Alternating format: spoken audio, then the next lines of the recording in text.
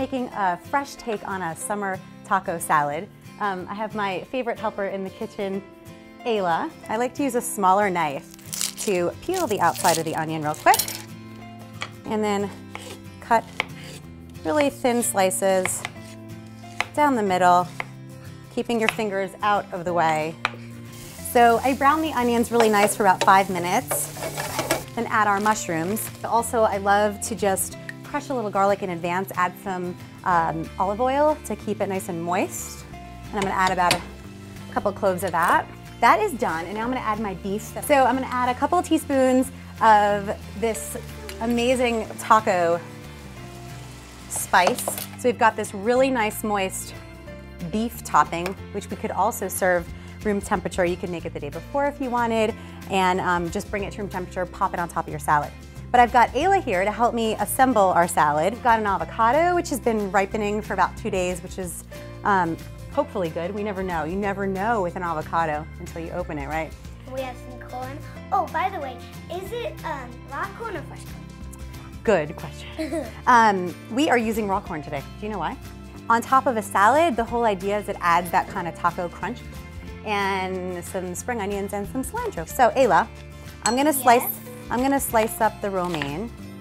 Now this is a bit of a messy job. See how sometimes the corn kind of goes all over the place? So take some of your corn. You better take some quick before I take it all. And I'm gonna sprinkle some corn on top of mine. And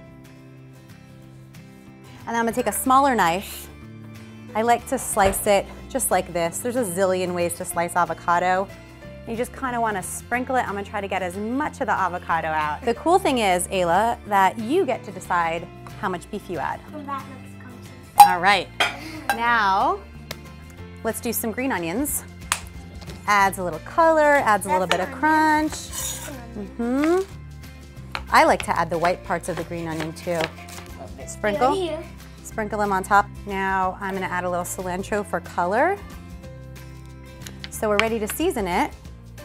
My limes are pretty dry today, so this really helps me get all the juices.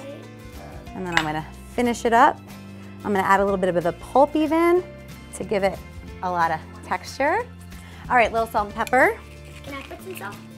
You can, but I just salted it so you could do the pepper. Move it around in the air so it goes all around the plate. There you go. Perfect. Perfect. Let's move it around. Okay. And I'll hold it for you. Okay, that's it. Okay, so now we got to do the most important part. Are you ready to taste? Which one do you want to taste? The big one? Yeah, Summer taco salad. No need to add the chips. Oh my God, even when it's messy, it's beautiful. High five. Just like you. Thanks for helping me.